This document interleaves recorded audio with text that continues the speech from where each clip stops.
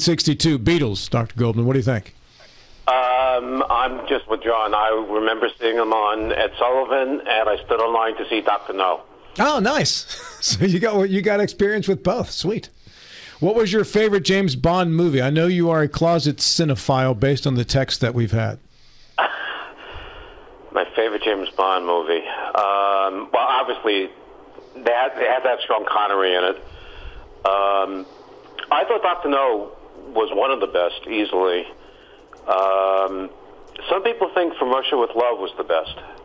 Okay, I'll go with those. Which one had Odd Job? Odd Job? Was that Thunderball? No, that's Goldfinger. Goldfinger. I told you he was a cinephile. he knows his movies, baby. Dr. Goldman was on with us about 6 weeks ago. He was doing a talk at Shepherd University at the time, where he is an adjunct professor as well. And he has a new book out as well, which is called One More War to Fight, the Union Veterans Battle for Equality Through Reconstruction, Jim Crow and the Lost Cause, which we discussed in a previous appearance. You've got a couple more appearances coming up in the area, too, in the region. Where will you be, Dr. Goldman? Well, tonight I'm going to be at the Red Brick Courthouse in downtown Rockville. And I'm talking about a subject which is quite near and dear to my heart, the Freedmen's Bureau. And I'm including information which I think will be kind of interesting for folks not just in Maryland but also West Virginia, because people may not realize that the Freedmen's Bureau was also in Maryland and West Virginia. It was not it's just exclusively in the former Confederate states. What is the Freedmen's Bureau? The Freedmen's Bureau was established actually before the end of the war, and was only designed to be in existence for 1 year to enable the newly freed people, all 4 million of them, to transition into freedom. And it was a purely military operation, which meant it was very poorly funded. It turned out to be probably the most important organization of Reconstruction because of the work it did to both protect the rights of free African Americans, but in particular, the tremendous work it did on education through the freedom schools. And, it's quite a story.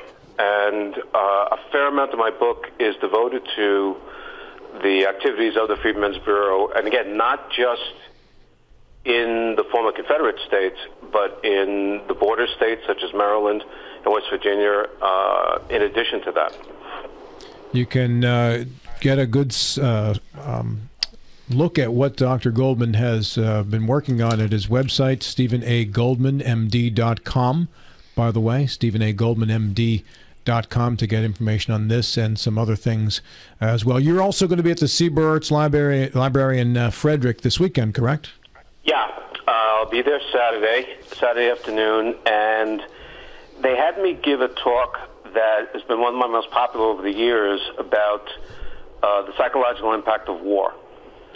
And it's also one of my favorite topics because it gives me an opportunity to talk about the full duality of having been in combat. And the aspect that is not talked about nearly as much as the horrors of war is the thrill of having been in combat. And this is something that is a tough subject in a lot of ways, because it is no way to certainly suggest that war is a desirable means of solving problems. But when one works with veterans, as has been my privilege over the decades, is you have to understand that having survived combat, that for those who have been to war, it's the absence of war in many circumstances that's more difficult to deal with than having been to war, because what do you do next after you've survived combat? And it's as I say, it's a fascinating topic. It's one I've been not just researching, but certainly working with veterans over the years. So I try and give, as I do in my book on Reconstruction and race after the Civil War, to give the full picture. I mean, you have to basically play it straight down the line and talk about all the aspects that you have. And there's nothing that is more protean than war itself. I mean, there's so many aspects that are involved with it. And from a psychiatric standpoint, psychological standpoint, what happens when people return and make the transition from being in the service to being civilians. And I've been very lucky to have worked on those aspects. I did that for the VA and continue to work with veterans groups. John Gilstrap. Yeah, I would think that, having been a first responder for 15 years back in the day, firefighters hang around with firefighters because things that are funny in that community are repulsive outside of the community. There's a language that is spoken among first responders, and I can only imagine that that's the way it is among people who have not only been to war but went to war and survived in a cadre of very close brothers, for lack of a better term. And I would imagine, the question mark at the end of this, I would imagine that is missed as much as anything else, is that cadre of friends who have literally saved each other's lives. That's a great analogy. That's absolutely dead on. When we talk about PTSD, which I think, as I mentioned the last time, is the great predominance of men and women who have been to war do not end up with PTSD. And one of the things that's really parallel with first responders and with veterans of war is they're two of the few groups that would return to these incredibly potent psychological situations because of the emotions involved. And even those who have been diagnosed with PTSD, whether they're first responders or veterans, many of them, if not, frankly, the majority, say they would never have missed the experience. They would never, if they had known and been given a choice of whether they would have undergone what they did, the answer would have been yes. So that's absolutely right. The second aspect you're talking about is what people who have undergone, who have had these experiences, they do have their own language. They do have their own experiences. And it's, as you know, it's not easy to break into that if you are not someone who's experienced it yourself. Having been a psychiatrist working at the VA and working with veterans, I've been honored to be brought into that community, and that's why I feel such an obligation to tell the stories accurately because of what I've learned and what I've been privy to and trying to explain exactly as you're pointing out. And, one of the great examples of this are some of the books and talks that came out of 9/11, what happened with both the fire department and the police department in New York City, and what the experience was after 9/11 for those first responders. And again, John, one thing that resonates with you, people expected so many of the folks to resign from either the police department or the firefighters, but they didn't. I wasn't surprised, but other people were, because the bonds are so tight and the community is so important that I wouldn't have even imagined they would have left either of the departments for two reasons. They were the survivors, and secondly, someone had to carry on.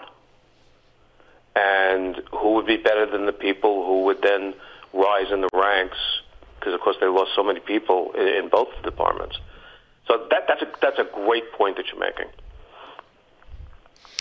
Has anybody evaluated, going back to the era of the Civil War and the immediate aftermath, in terms of PTSD, which was not called that at the time, obviously, but I can't imagine the impact on the non-soldiers, the people on whose property the battles happened or through whose property the soldiers merely marched and took everything, ate all the corn, took all the animals, stole all the horses or took all the horses.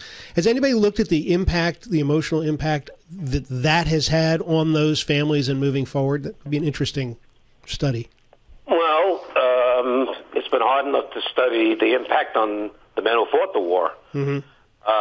I'm the only psychiatrist who's actually, card-carrying psychiatrist who's actually looked at the incidence and prevalence of that within a sample, which is actually going to be one of my upcoming books. Let's be clear here about a couple of things. Post-traumatic stress disorder, which of course existed during the Civil War, wasn't called that, as you point out.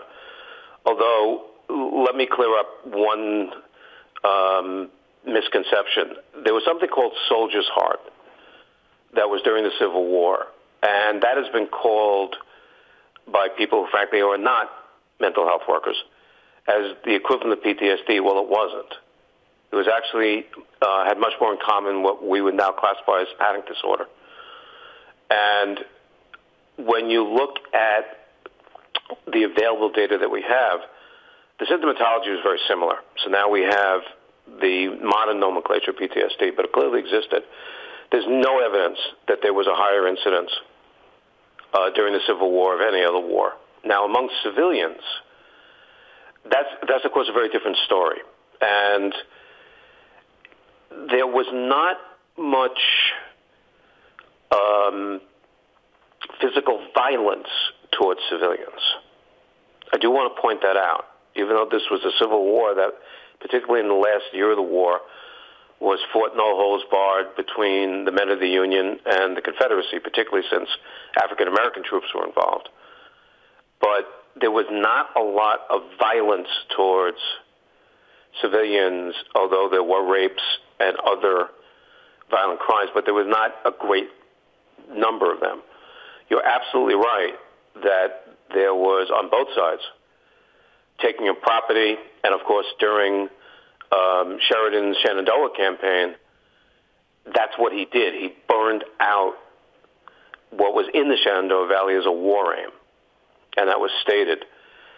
I'm not familiar with any systematic look at the repercussions of that from a psychological standpoint. I do know that there are stories about people trying to get reimbursed by the federal government from damage that was caused during the battles that were fought literally on ground like at Gettysburg and Monocacy, and there were very few examples of people being reimbursed. So people were financially destroyed by the war in terms of property. You're absolutely right. You know, it was a civil war, and it was being fought for the very soul of the United States. So it's not surprising that, particularly in the Eastern Theater, and of course in the other theater, in the Western Theater, Sherman's March to the Sea, he had no supply lines, so he was using supplies from the population. Of course, he was also destroying every railroad he could with the famous Sherman ties, where they would superheat the rails and then wrap them around the tree. Again, war aims, but I do want to, again, reiterate that for the most part, there was no violence against civilians. Matt Harvey. Good morning, Dr. Goodman. So I have to think about in my world where I'm a prosecuting attorney. So you have you talked about these potent psychological situations that the people who had experienced that, they had no regrets about experiencing it, and they had a readiness to go back and experience it. Do you think that could explain some of the high recidivism rates with inmates coming out of prisons? I would not make the analogy between men and women who have been to war and recidivism for crime. I wouldn't make that analogy for a couple of reasons. Okay. Let's start with the Civil War. The men of the Union, white and black, were fighting not just to maintain a republic, but to destroy an institution which was destroying the United States. And by the way, I didn't say they didn't have regrets. I said that they would want to return to a circumstance they found to be remarkable and unique. There's a concept that we look at now called moral injury. There's a whole literature now of moral injury. And one of the things that we have found over the decades is that combatants, people who've been to war, that moral injury is much less likely to occur if you're fighting for a cause that is of value. If you don't commit an act that is considered an atrocity. That's why when I speak about killing in war, I make the distinction because there are different types of killing in war. And there's a difference between obviously committing an atrocity than killing in battle. So there's a difference there. In terms of recidivism when it comes to criminal behavior, that's a different, and again, that's your ballywick. That's a different experience than having been to war for reasons that are valid and for things of which they are proud. They're not the same. Dr. Goldman, I have heard that one of the greatest some of the most affected people with PTSD in our military are the drone pilots, the folks who are sitting in Omaha and driving drones and killing people without skin in the game, without themselves being in danger. Is that just urban legend, or has that been your experience? Yeah, that's a terrific question also. You may recall that there was a controversy when there was, I think it was a proposal to award medals, combat medals, to people who were not actually in combat, particularly drones. And there was an uproar about that.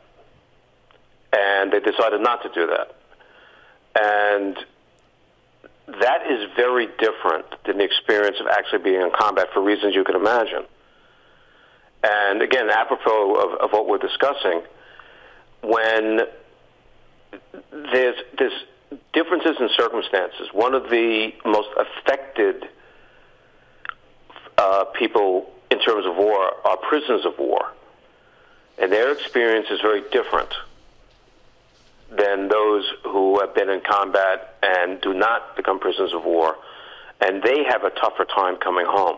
Now, of course, we remember from the Vietnam War, people who came back after years, like being in the Hanoi Hilton and others.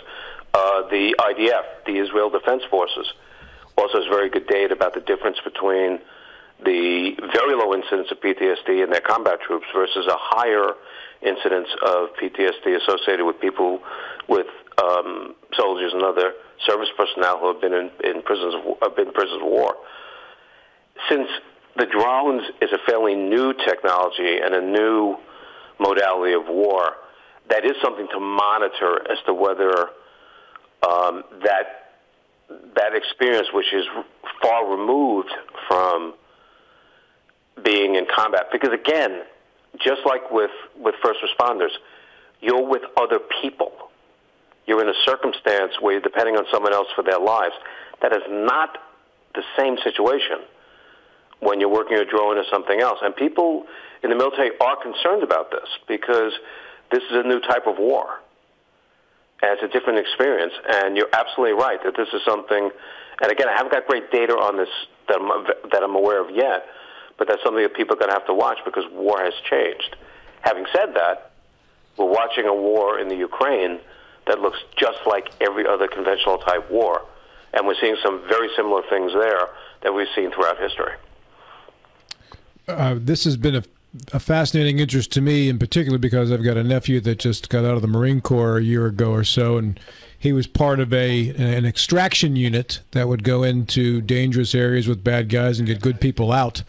And once he got out of the Marine Corps, I was fascinated to hear that he was, within a year, considering joining a contract group to go and do the exact same work. And I couldn't understand exactly how he would want to put himself voluntarily right back into that same situation.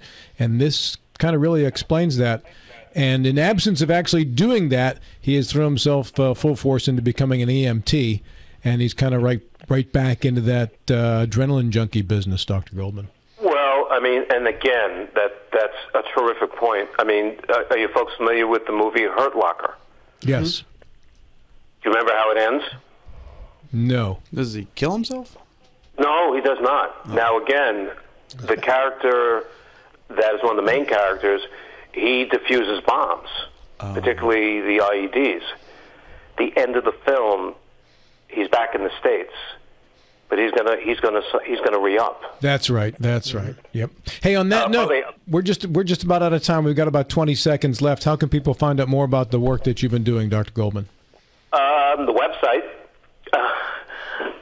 Come to the lectures, buy the book, and this is stuff that, again, I love. Thanks for the opportunity to discuss this with folks who are very tuned in, and those are the three ways, and I'm always glad to discuss this. Thank you, Dr. Goldman. Have a great day. You too.